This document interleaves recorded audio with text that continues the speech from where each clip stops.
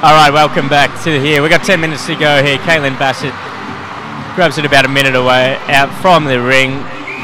2 feet shorter than the ring. Far too easy for tall players these days. And it's all over. We've won. The Aussies have won. Sensational play from two of the strongest teams in this year's Netball World Cup. And I've got to say, what about the commentary as well? Great job by our host commentators inside the Fox Sports commentary box. Don't forget you can catch all the action of the 2015 Netball World Cup on Fox Sports. And we'll be back with more after this.